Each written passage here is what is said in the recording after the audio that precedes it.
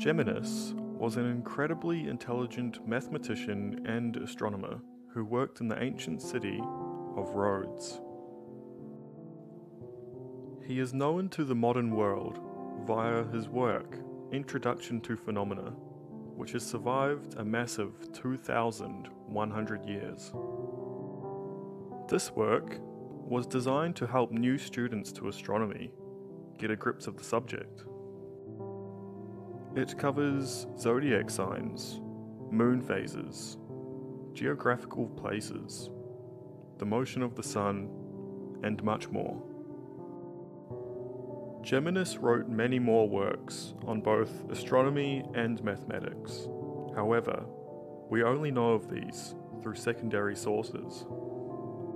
For more history, subscribe to my channel, @History with Levi B.